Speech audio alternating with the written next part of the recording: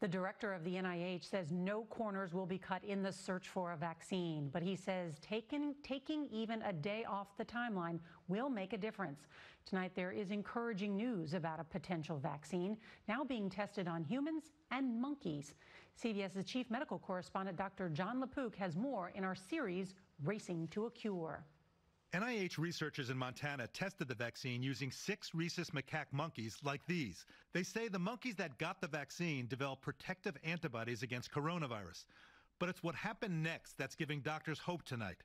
That's because when they exposed the animals to coronavirus, the monkeys that weren't vaccinated developed pneumonia, a sign of COVID-19.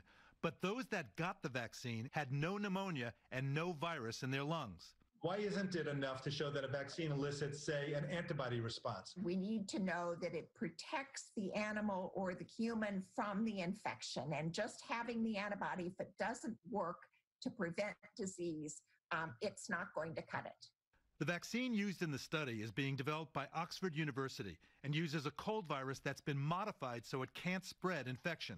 It's packed with genetic material from the coronavirus. Once injected, it triggers an immune response, teaching the body to recognize and fight a future infection.